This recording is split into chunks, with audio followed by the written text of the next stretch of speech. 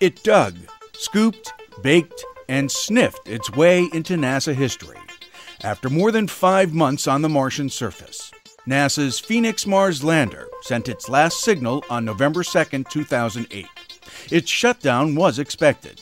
The shortened days of the Martian autumn meant Phoenix could no longer get enough sunlight to recharge its batteries and operate its instruments. We were born out of the failure of the Mars 98 lander, and a lot of people were rather negative. This mission shouldn't fly. The entry, descent, and landing system is proven to be failed.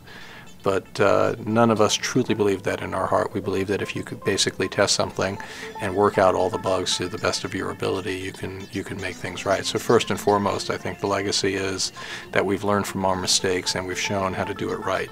After descending on the Red Planet May 25, 2008, Phoenix made a number of important discoveries at its Arctic landing site.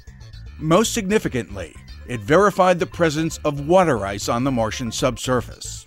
The lander also located small concentrations of salts, discovered perchlorate salt, and found calcium carbonate, all of which are significant contributions in the ongoing search for evidence of a past or current microbial presence on the Red Planet.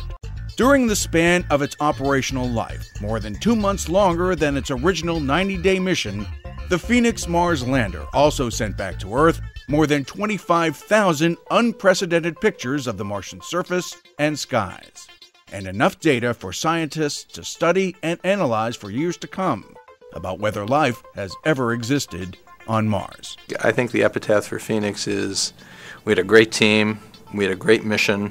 We've accomplished something that was never accomplished before, landing north of an Arctic Circle or Antarctic Circle on another planet is an enormous success. I think it's historic. For additional information about the Phoenix mission findings, visit www.nasa.gov/Phoenix.